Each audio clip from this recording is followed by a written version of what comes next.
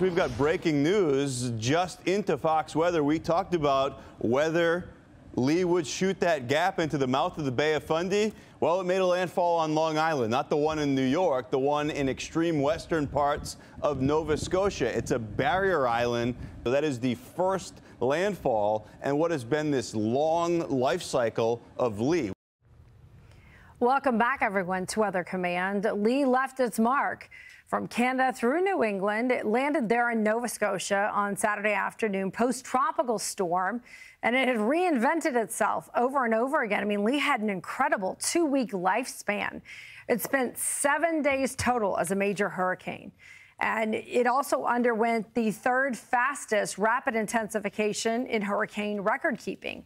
There was just a gigantic wind zone throughout the storm that grew and expanded, and that was a result of this. The rapid intensification September 7th, 80-mile-an-hour winds turned to Category 5, 165-mile-an-hour winds. That was a 24-hour transition. Look at these live, well, not live now, but during the storm, this is what it looked like. From Southport to Bar Harbor to Yarmouth to Cape Cod.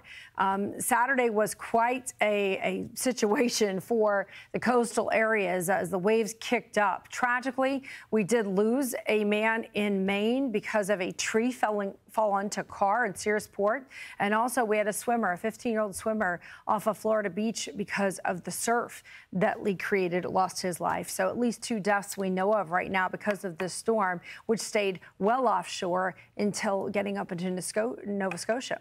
Now we've got the lingering outages, but a lot of these are actually related to the new rain that's coming in with a front that has basically taken over Monday morning.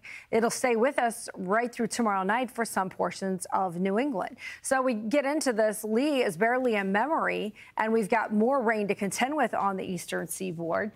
I'm Amy Freeze. Welcome to Fox Weather's YouTube page. We have more great videos on the way, so make sure to subscribe to stay updated on all things weather.